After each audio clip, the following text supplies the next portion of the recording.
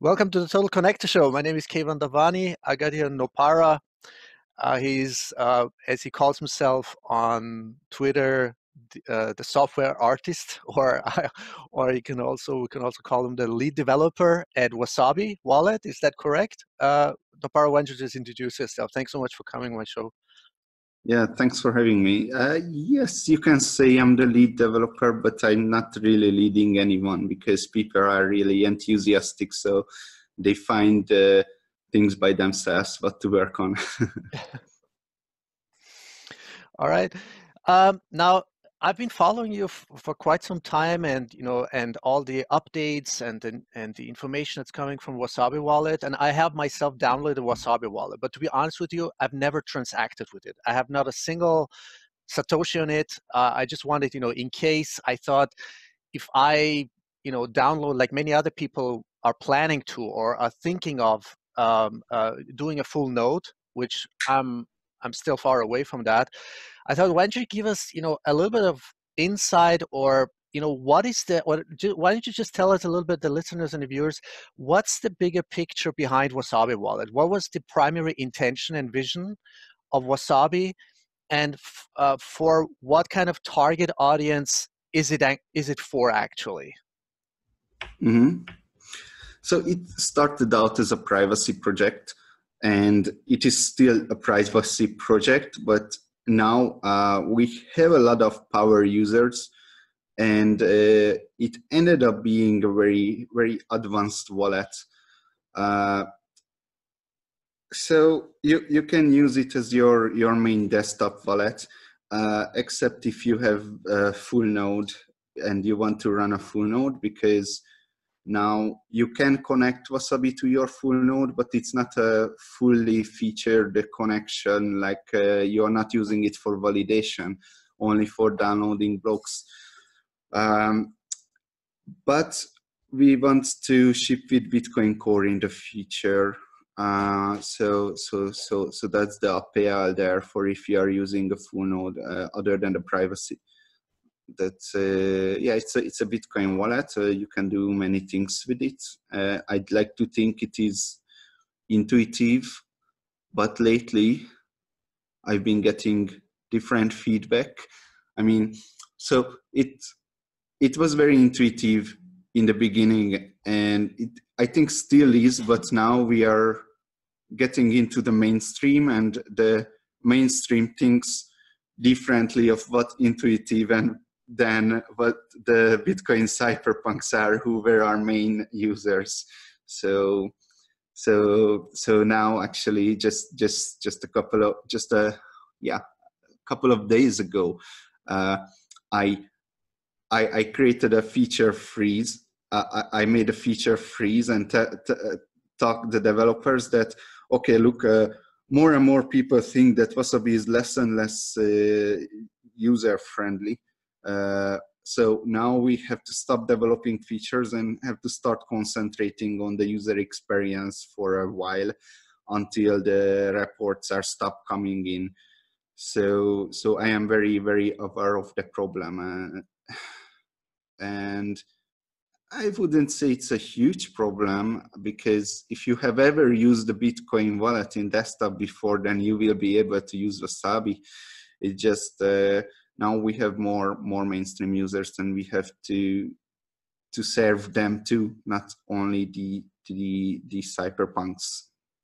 Exactly. Yeah, that's what I was going for. Because, I mean, to be honest with you, I don't know the people. If I had, like, if I would ask them whether they would be willing to, get to know Wasabi Wallet and educate themselves, I'm not sure whether they would be ready.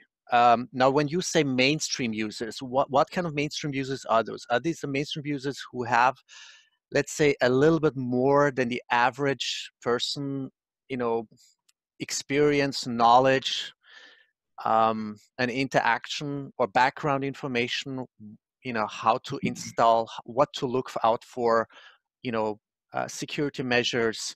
I mean, there's so many side steps and in between steps that need to be taken. What do you think? What do you think, from your perspective, are the real challenges, the hurdles for, really a mainstream adoption? So mainstream adoption on Wasabi or on Bitcoin in general? On Wasabi, yeah, on Wasabi. Yeah, let's keep it in context. So in Wasabi, the only goal was where we were developing our user experience, that if you have ever used the Bitcoin wallet before on a desktop, then you will be able to use Wasabi. But now, so I noticed this, that many people have never used the desktop Bitcoin wallet, or not even a blockchain info like Bitcoin wallet. They either use the mobile wallet or just an exchange that was their Bitcoin wallet. So this is the biggest challenge, to how to make them able to use a software, because you have to teach them a lot of things. Some things are non-negotiable. So I'm very keen. I'm very okay with compromising on many things, but the only thing that I am not okay with compromising is that what ruins privacy. So I would say the only complexity in Wasabi is because of privacy, or because we were just, well, I wouldn't say lazy, but we had features what we see that, oh, this takes a long time to implement, and if we implement it this way, it's a bit more complex from a user's perspective, but it's easier to implement. And now I'm of course, I don't want to, we are not going to reduce complexity where privacy is important. We are reducing complexity on those features what we implemented because it was easy those way.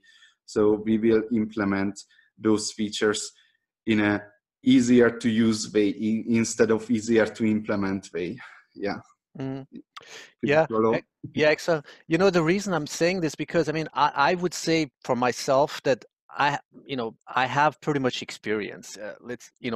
Compared to the average person out there who has never dealt with Bitcoin or a wallet, or but still, I'm a layman. I would call myself still a layman, even though experienced. Now, I had, as I already told you, and wrote a feedback to Wasabi, whatever what it was on GitHub or Reddit or whatever, is that I already had installed the Wasabi wallet, and then when the update came, I really had to reinstall the whole thing, because I couldn't do the update myself. I couldn't certify or check whether there's the digital certificate or whatever it's called is a legitimate, is valid, authentic.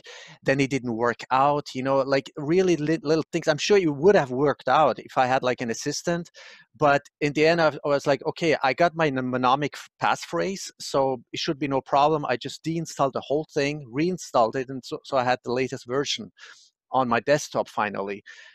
But I guess what I'm trying to say is that it's okay if it's a little bit technical, if people need to, think along the lines and between the lines. I guess what I'm trying to say is that it may be, really clear instructional, I don't know, videos or instructions that is, easily comprehensible by the average person would be a great help, in boosting sort of the acceptance and the and the usage and the easy usage of the Wasabi wallet. What do you think about that? Regarding installation, verifying the file that it comes from me is admittedly quite hard. Now, many people don't do that, and if you don't do that, then it's just you download and click install, and that's it. But it seems like what you even had problems with this. I don't understand. you had problems with the without verification stuff? Yeah, I just, there's these instructions on GitHub, what you have to do, what to look at, which file you have to click. I did all that. I followed all the instructions. I even, tried different browsers first on Chrome and then on Firefox. Then I opened even the Tor browser separately, and then that didn't work out. So, so I just did it very regular on Chrome. So I thought, okay, then there's this like AC, is that something like the file ACI or ACE file that was supposed sort of to show me whether the source or the certificate is legitimate, authentic. That didn't work out either. So I'm like, I just followed instructions and it still didn't work. So I asked myself, I don't know, am I too stupid for that, or are there like alternative ways to do that? And I'm like, maybe we should have a little bit more, understanding and empathy with people that don't just lack, they just lack the experience with these kind of procedures. And my desire, my wish is that it becomes really user-friendly. I think this user-friendliness, even though I know we are in the early stages of developing, it must be a challenge. But do you see, what process do you see, that, we can improve this, situation a little bit for the average Yes. user? So the thing is, for Windows and OS X, you would not have to verify the signatures, because in Windows, you have the code signing. So if you don't see a big red cross when you are installing the software, then the signature verification is verified, because there is another way to verify signatures. So it's doing the exact same thing, just different. On OS X, it would be the exact same as Windows, but we don't do code signing in OS X. And there is a very simple reason for that, that our build processes are happening on Windows and Ubuntu and not on OS X. And the OS X sign tool is a proprietary software, so you cannot launch it from Windows or Ubuntu. So we have to add an OS X software to our build process, which is problematic because Apple doesn't let you to run a virtual machine on your computer. So we have to delegate it to the cloud. My point is that it's a surprisingly lot of work. Now, the signature verification should only be done on Linux, except now on OS X too, because of course we don't sign on OS X. Regarding Windows, maybe we should even take it down, because it might even just confuse people. It's redundant in a way, right? You can, because Windows is doing the exact same thing with the code signing. So yeah, you're right. We have an issue opened on GitHub that we should simplify this process, because PGP, GPG is not the most user-friendly thing in the world, right? Yeah.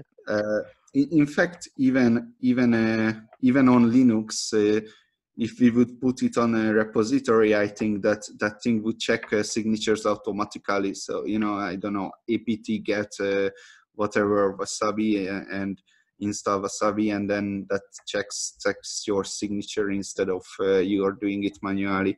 So yes, it's a continuous process. We got this far, and we know that we have to go this far, and we are going that far, but we think we have bigger problems somewhere here. So before we are working on here, we are working on here. So yeah, sorry about that, but it's coming along very well over the problem. Some fine solution. Just what do you work on first? And we were we were working on hardware wallet integration and features, and now we have a feature freeze to fix up all these little problems.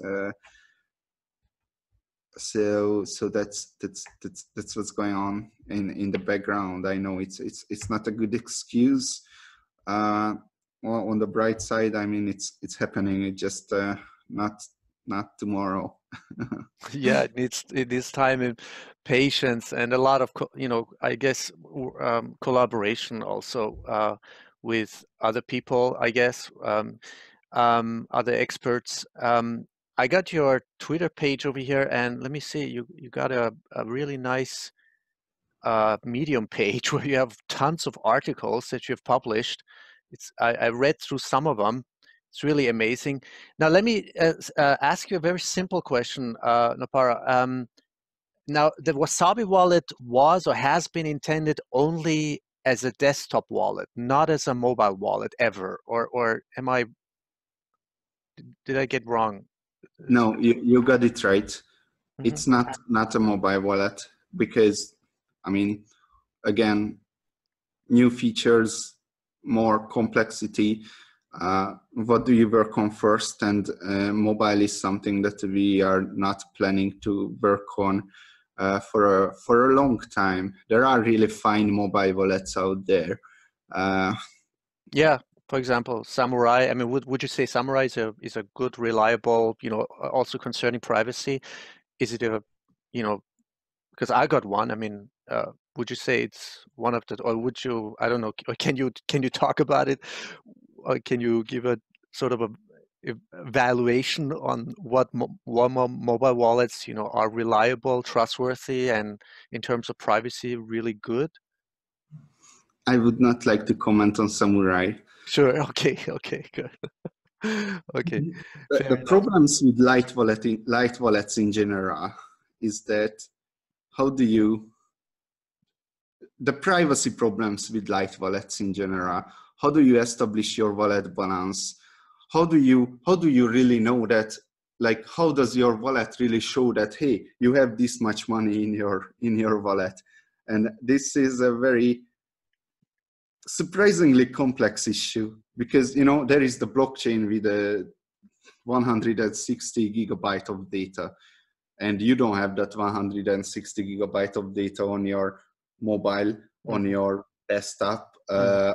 unless you are running a full node.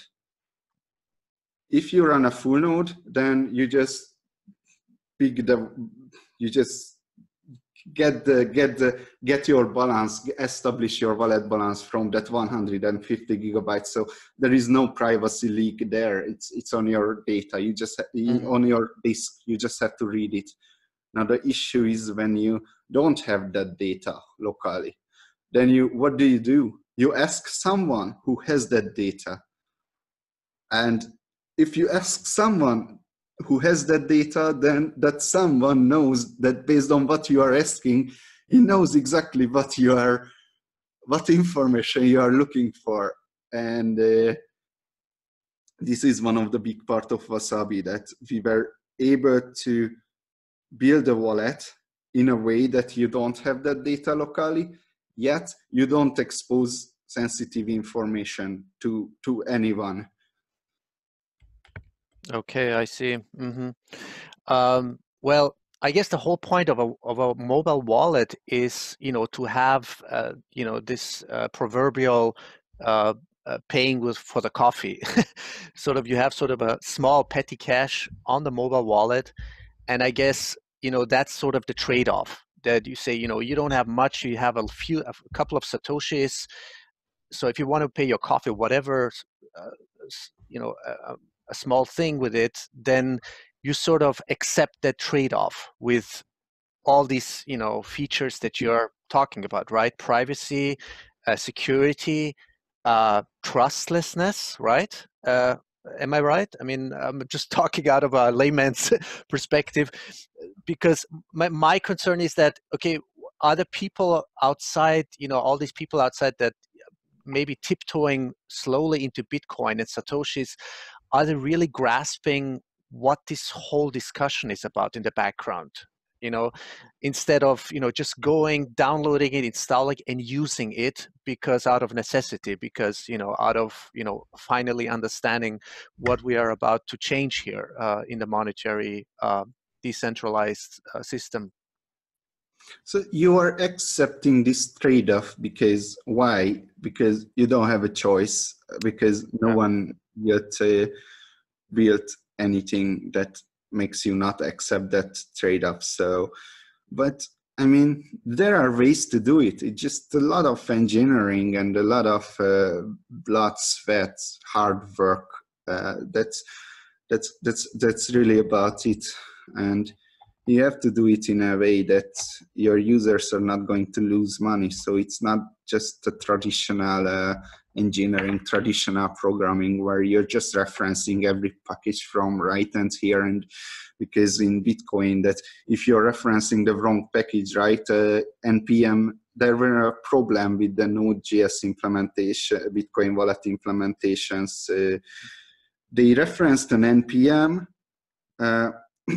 and that NPM referenced another NPM that maintainer gave the code to maintain to an anonymous contributor, and that anonymous contributor was just waiting for the opportunity to infect your wallet, right? So why does Bitcoin Core is so slow? Because they are not taking the shortcuts. So you can be more sure about that. What they are doing is that your money is going to be safer and you're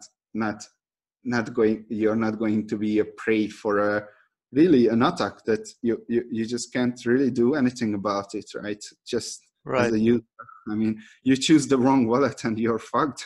Yeah, exactly. No, I understand what you're saying. I mean, that's why I guess most people, when they have a mobile wallet, they don't load up more than they would actually need for a small transaction, whatever, coffee.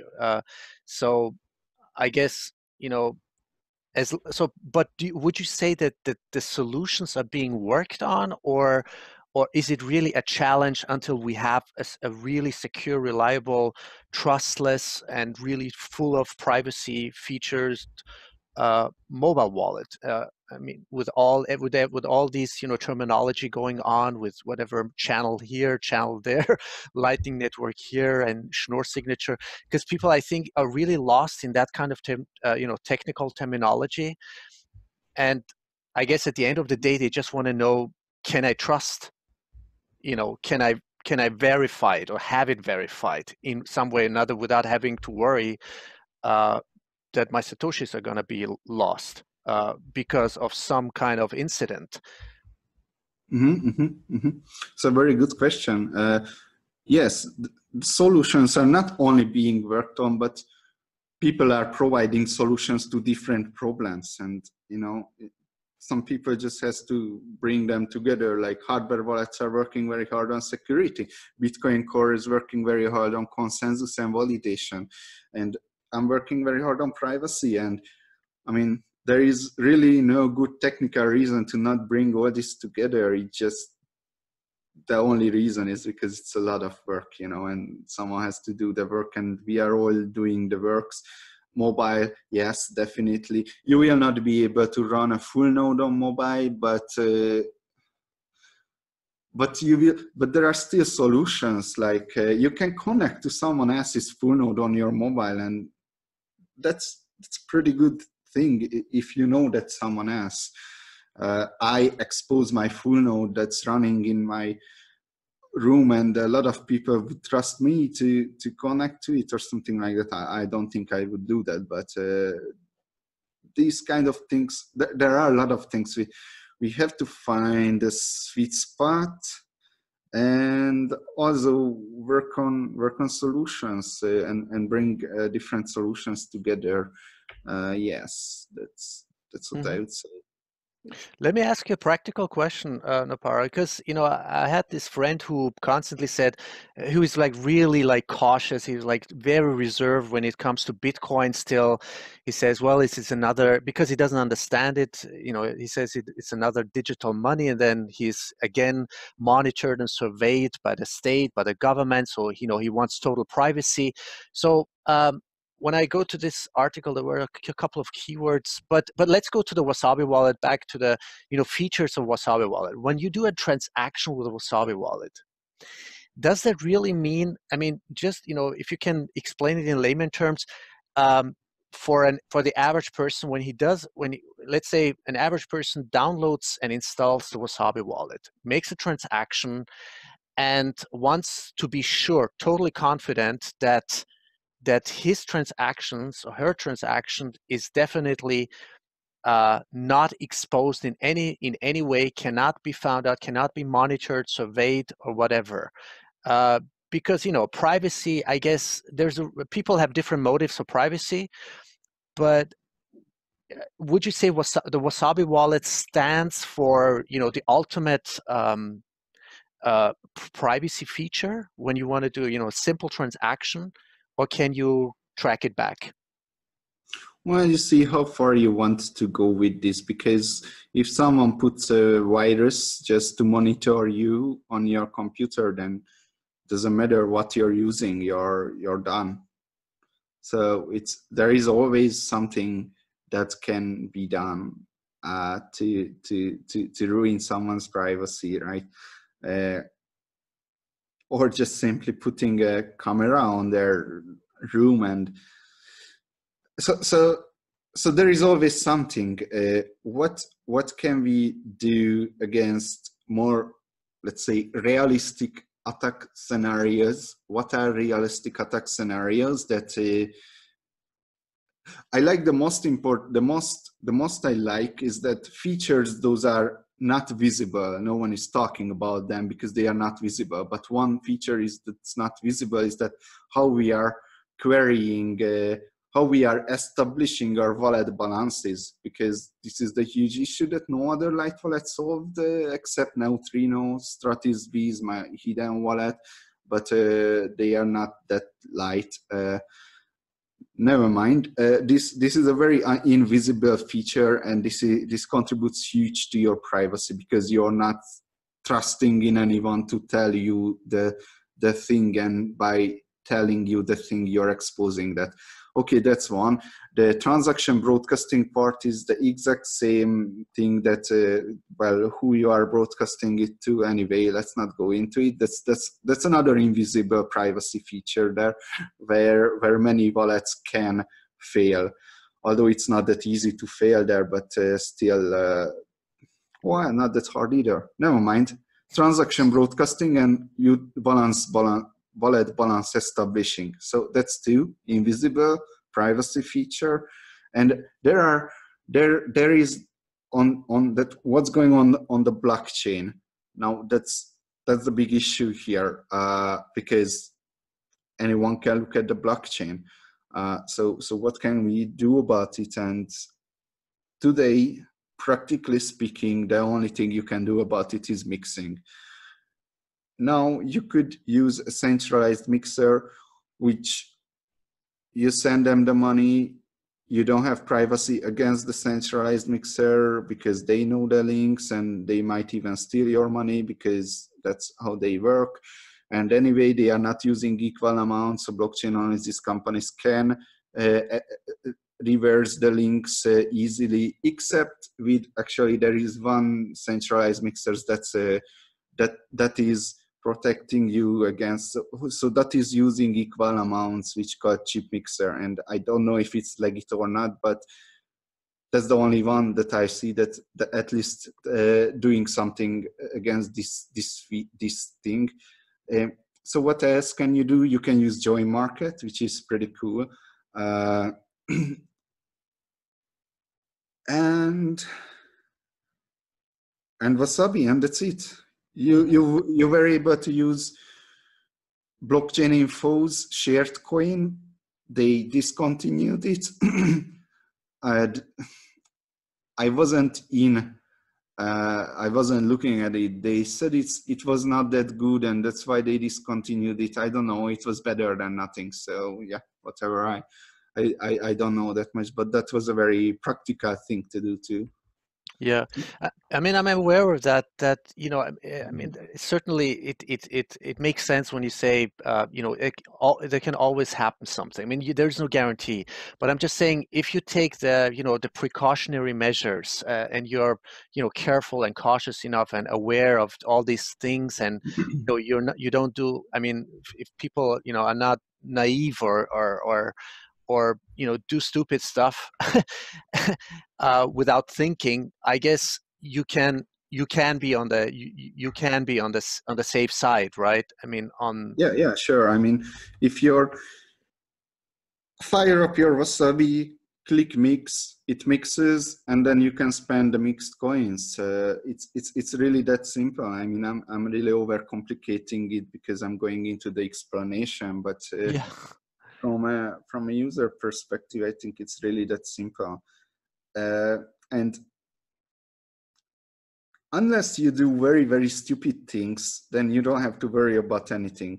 What is a very stupid thing to do? To grab your hardware wallet, put all your money into Wasabi, mix all your money into Wasabi, and then put back your hardware wallet.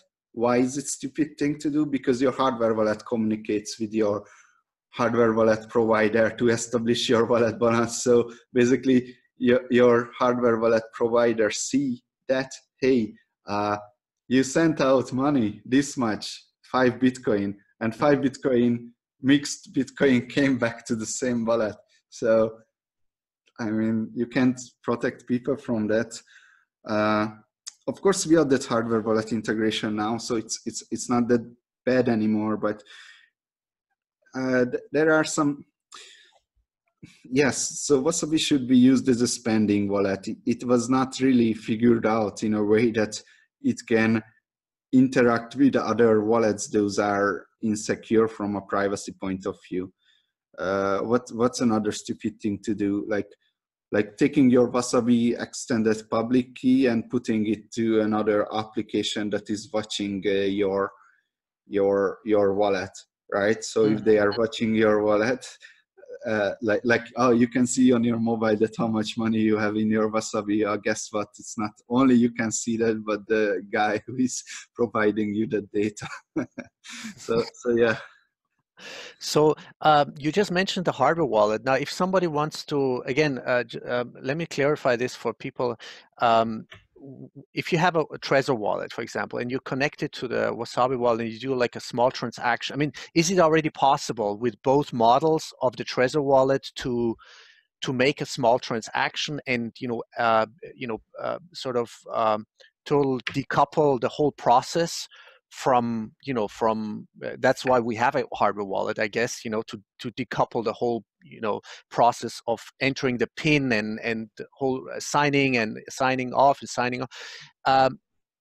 Is yeah. Only Trezor Model T. Okay. Because that's what I had access to, but I just got, so it's with me right now. I got the Trezor, what's the Trezor 1. So now you will be able, you are already able to use Trezor 1. It's just there is a function that when you have PIN code on your Trezor 1, that has to be typed in the computer. Now that function is not implemented yet. Okay. Because I didn't have a Trezor 1, so I couldn't implement it. But now I have a Trezor 1, so it's going to be in the next release. Even though we have feature freeze, it's something that has to be done because it's so missing that it's almost like a bug to not have it. I see. Are you guys with your team working on or planning to make this user interface a little bit more, not aesthetic is the wrong word, but really like intuitive is the word I think I'm looking for. for, I guess for most people who are already in the Bitcoins scenery, and they are already, they have experience, might not be a big deal. But I thought if you guys can make the user interface a little bit more, just sort of a simplified user face for the beginners, sort of, for the newbies. I mean, you can still have, I guess, in the advanced section, okay, you got this feature and that feature, but maybe people are a little bit overwhelmed by, all these, clicking and boxes that you have check in, and it might be a little bit too much. Maybe simplify it a little bit. Would that be an option? I would start with snappiness. In a way that it responds much faster and better. And I don't want to add new features except if it's really hidden from what's going on. I think we did a good job with that in the way that the first set of features, those have been implemented the first time, then we added it to the wallet. And from there on, almost every feature that we added, we somehow made it hidden, so people were not getting confused. Now,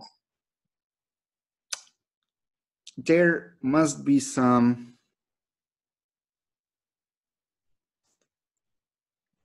what's the main issue here is that if we are zooming out of the micro, then you can see that, like with the early internet, that things were progressing so fast that user experience were not able to keep up with it. Yeah. And that's exactly the same, that we add something and then we have to fix the UI, but there is another thing you have to work on. But yes, right now it's that time when we have to work on the user interface. So yeah, I'm very, very, very aware of the problem. Yeah, no, you really did a great job. I mean, I really must say, because otherwise I wouldn't have installed it. Otherwise I would just yeah. So I guess as long as people can enter this the Wasabi wallet, load up the wallet, do a simple transaction, send, receive, verify, whatever your account balance. I guess if that is really easy, feasible, then then there is no need to modify it in a in really in a yeah. What's the issue? Yeah, we are really going into to remove the coin control feature. I mean, that would improve a lot in the user experience. There is a coin control feature which is required to use. But why is it required to use? Because if you are not aware of your coins, then you ruin your privacy. So it's required. But we need better privacy schemes. And there are, I already know some, there are better privacy schemes. Those can work in a way that you don't need the coin control feature anymore. So it's not really fixing the UI, because that's something I'm not compromising on, because it's very, very important for privacy. But implement a mix where you are not mixing to yourself, like what you are doing right now, but you are actually mixing to other people. And that's where we really have to get to. Now, I also had a very, very interesting idea before that, because in Bitcoin, if you are not aware of your coins in your wallet, then your privacy is over. So what can you do about it to make it more user-friendly? Imagine you have a mobile wallet that basically has nothing on it except a white screen. It's a white screen. And then you start, you push it. What do you do with the white screen? You push it. And what's happening now? It throws up a Bitcoin address for you, a QR code. Yeah, it couldn't be simpler than that. Yeah, I like it. You send the money there. Yeah. And what's going to happen there? It becomes a bubble. And that bubble is your coin. That's pretty So nice, actually. It's a pretty cool idea. I mean, you know, yeah, it's sort of plays in a playful way. People, you know, especially for people who really, for the first time, you know, uh, um, are get in touch with the world of Bitcoin, and I think that would be like wow, you know, like a wow experience, like wow, for the first time I'm able to do this, you know, without any help, without any assistance, without worrying about, oh my God, you know, having some kind of paranoia. And you know, in this kind of world where you constantly have to be alert, you know, virus scanner, malware bites, you know, all kinds of software, is the whatever the source valid or authenticated? It's like so many things you have to think of. So if you can like take away all these worries and concerns from the first time, uh, what do you call it, user or consumer or whatever, that would be a huge thing, I think. You know. yeah, yeah.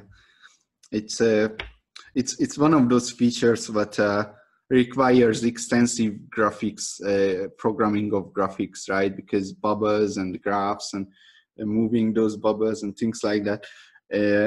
So it's not that easy. It's not that hard, and many people done it before.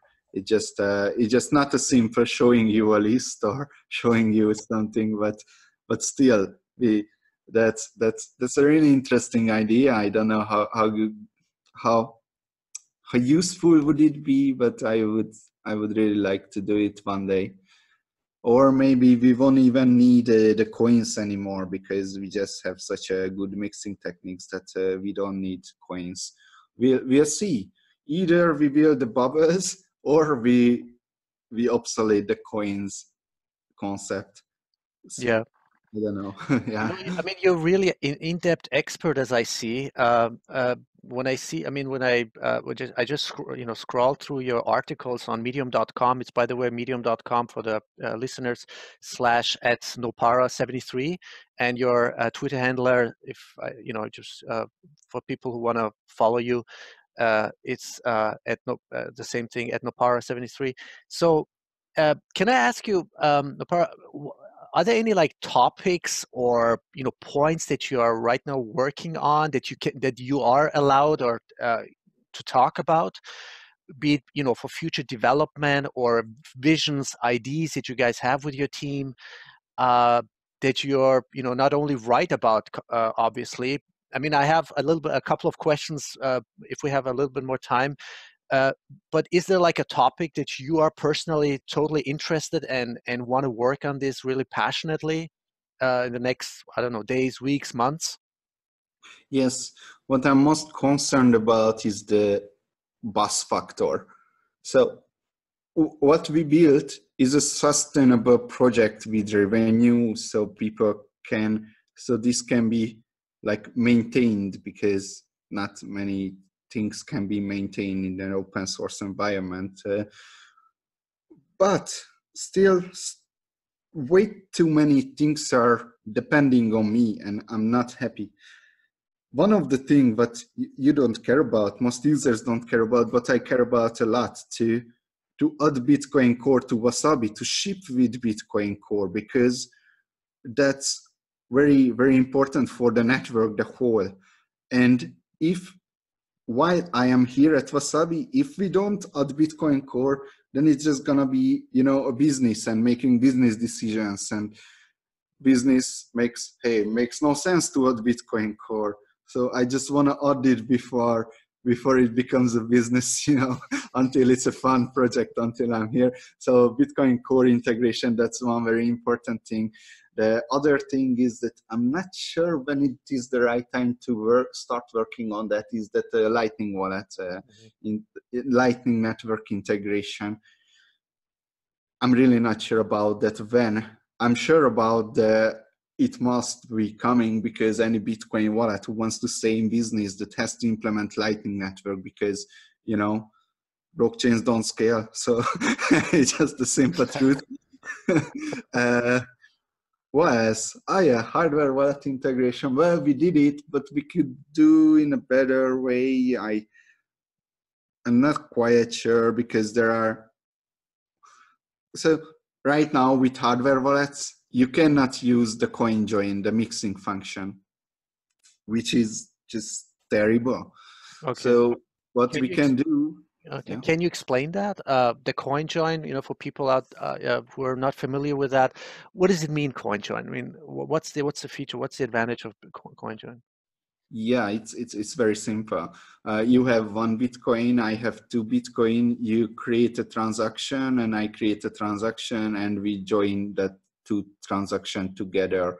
And now the trick is that we have to join in a way that we don't lose the privacy, because if you send two Bitcoin to that guy, I send one Bitcoin to that guy, then it's going to be one Bitcoin input, one Bitcoin output. Mm-hmm. Two Bitcoin input, two Bitcoin output. So you know exactly which things are matching with inputs correspond to which outputs. Mm-hmm. And this is the big trick of the centralized mixers, with the exception of chip mixer, that they don't advertise that their things are actually working the exact same way. Just anyway, it's it's a relatively hard concept. It's also easy, but for some people it's hard, especially for new timers. So what do you do about it? You have two Bitcoin, I have one Bitcoin. So what we do is that we create outputs in a way that two Bitcoin comes in, one Bitcoin goes out, one Bitcoin goes out, one Bitcoin comes in, one Bitcoin goes out. So you don't know which input corresponds to which input corresponds to which outputs, which of the three outputs, because the amounts are exactly equal. Mm-hmm. And is that still called coin join, or is that another name? Yes, Okay, yes, this is that's coin join. mm-hmm. There is some debate about that. Should we call coin join? Is just if multiple people come together and make a transaction, but in a way that amounts are not counted for. Should we call it coin join? Some people do, some people don't. I prefer to do it because then multiple people joining their coins together. So yeah, we should call it coin join, even though it doesn't provide privacy. But anyway, yeah, there are coin joins and there are coin joins. Yeah. Interesting. Nopara, where do you see the next 5 to 10 years in this kind of process of development, of evolution within the Bitcoin dimension? What do you see? What kind of vision do you have? Yeah, that's a very, very important question, and I think it will all come down to us, right? Like we can build an internet. Bitcoin can be the mass surveillance tool of the future if we build it that way. If we build it that way, that it will be the mass liberating tool of the future, then maybe Maduro doesn't go through people with tanks in Venezuela, because Yeah. it just happened in like yesterday or before yesterday, and I become really, like it's just not good to see things like that. Yeah. Yeah. It's really a mess right now that's going on everywhere. And I think the sort of, as we would say in German, we would say something is cooking inside the pot. So it's like, almost, but it's like, I think it's going to be something, if things really spiral off or, become unchained, this whole chain reaction of whatever monetary, financial, economical scenarios we have, I think that's going to be something, in my opinion, that we have never, humanity has never had before. Whether that be, in the 20s or 2008, or it's that all those things that's like in the past in history will be peanuts compared to what is coming. And I think, on the other hand, I mean, what do you think about that? Do you think it's actually accelerating the what do you call it, the education, the acceptance of Bitcoin, the process of internalization of Bitcoin? because it's sort of a yin and yang as I see it. I mean, there's a lot of really a lot of shit going on around this planet, but on the other hand, I'm like, maybe it's actually promoting, because most people, to be honest with you, I think are still, they don't have the pain points as in Venezuela, Iran, Turkey, Argentina, so I'm like, either people, this is what I always say, either people have the pain points, they feel it existentially, economically, financially, or they understand what is possible once they start, learning, understanding, comprehending what it is about, and then start hodling at least a fraction of a Bitcoin. You see, if you think about it, Bitcoin really makes no sense. If you accept that premise that our world is working properly, right? Because our central banks are doing good job and carefully managing the money supply and interest rates. If you accept that, then Bitcoin makes no sense, because why the hell would you throw out so much electricity and accelerate global warming or whatever? Like it's just a stupid idea in that way. But if some people think, hey, maybe things don't work that well, maybe then that's when a censorship resistant and decentralized money makes sense, because decentralization have a lot of overhead. This is the same reason why blockchains, the idea of creating blockchains makes no sense, because those people who want to build blockchains, they accept that, hey, the world is working properly, so let's build something that makes the world not working properly. You see, there is a fallacy there that makes no sense in that way. So yes, the things that are happening in the world are definitely accelerating Bitcoin adoption. And this is not a good thing, because we didn't really figure out that how to scale to so many people yet. So I hope we will have, like, I don't know, 20, 30 years until really the mass comes in, because it's not that easy, and if they come in, then what's going to happen? They are going to use all Coinbase, because our decentralized paradise is just full of bugs and doesn't work and not compatible with each other. So yeah, we have to do a lot of engineering and hope the world is not going to collapse before we are ready for it. Yeah, fair enough. Yeah, well said. Let me ask you one thing about, because you wrote an article. I found it pretty hilarious what you wrote. Where is it?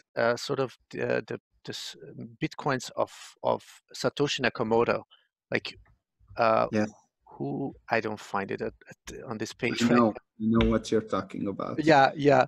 So my question is, I always thought about, why did Satoshi Nakamoto, if I was Satoshi Nakamoto, because I always say, okay, let me put myself into his shoes.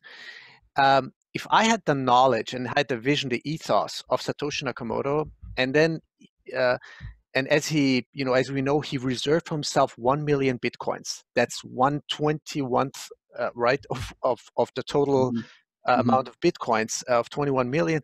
So why would he do that? Would he have? I mean, do you think he had an intention behind that?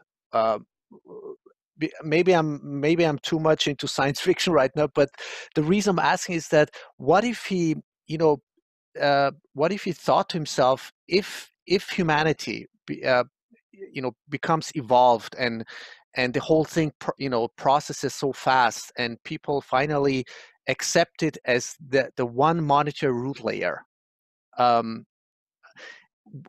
If I was Satoshi Nakamoto, I would wait until that moment and then redistribute until that time. The one Bitcoin would be worth, I don't know, 100,000, a million, whatever amount, but an exponential value. And then sort of distribute that to everybody who has, you know, a public address. I mean, it sounds a little bit stupid what I'm saying, maybe, but I'm just thinking, why did he reserve the 1 million Satoshi bitcoins for himself? Do you think? Yeah, I think he's just messing around with these, like we are messing around with testnet coins, right? Like Nicola Dorier sent me 100 testnet coin about 3 years ago or 4 years ago. I have 10 testnet coin left. I don't know what happened to it. Okay. I mean, you know, just, you know, you're developing and getting shit down, and you don't have time to care about these worthless things, even if, you know, you really need those testnet coins, because it's just such a pain to get those back. And I think this is the simplest explanation, but it is possible that some kind of grander plan behind it. I don't know. That would be actually good because of quantum computers, right? If whatever quantum computers able to steal it, then they will steal it. And what are we doing? We can hard fork it, but we are not going to hard fork it because there is no consensus to that. So they are going to steal it. Not the first quantum computers, not Google, not Microsoft, who knows? But when it really becomes something that everyday people, or the first quantum hacker in the world, like, you know, to get back that money, it's a really good question that I think there is no grandiose plan behind it. He was just messing around and lost it one by one. That's Really? Okay, that's interesting. Okay, because we're talking about 1 million bitcoins. I mean, that, you know, if it was just, you know, I thought he was just playing around, you know, he could have reserved for himself, I don't know, or Yeah, you know, we don't really know if it's his. yeah. There was Chainalysis who was doing a webinar on Bitcoin whales, and they said they don't consider Satoshi a Bitcoin whale because they don't really know if he, you know, there is no way to really guess. Hey, are these coins really Satoshis? Just some people were saying, oh, Satoshi was actually still attacking the Bitcoin network in order to be able to do hard forks early on. But really, no one really knows what Satoshi was doing because it's so vague. Yeah. I see. Okay. Yeah, makes sense. Makes sense. Um, Nopara, do you have any final comments? I mean, I'm gonna put up your links and information, but are there any final thoughts or comments or anything you know, you want to share with people that you think is really important to know at this stage? Yes, I think you should get shit done, and by getting shit done, I mean you choose your wallet, what's the most appropriate for the things that you want to do in your life, and you don't have to try anything out because it's cool. That would be my thing. I really don't. I mean, I'm not happy when people say very basic questions because that takes away developer time. And I mean, you know, I'm getting there. I'm developing the software in a way that you don't have to ask that anymore. So maybe if you're somewhat familiar with Bitcoin, then feel free to try out Wasabi. But otherwise, maybe it's not for you. You know, not yet anyway. Okay. Beautiful. Well, thank you so much, Nopara, for your time, and it was really insightful, and you're really knowledgeable. I can see that. It just, I think people really need to educate themselves and open up, and really also ask the right questions. And unfortunately, I mean, for the German-speaking people, there's most of the stuff is in English. but this is, I'm also doing podcasts and videos in German so that the German-speaking people who really don't understand or speak any word of English can follow up on these kind of things. So, education, I guess, is really essential thing to emphasize every time. So thank you so much. Yeah, thanks a lot. I really enjoyed it. Thank you. Hope to get you on my show next time on some other maybe insightful topics. All right. Yeah. Okay, Nopara, thank you so much, and I'll see you Bye. soon. Bye-bye.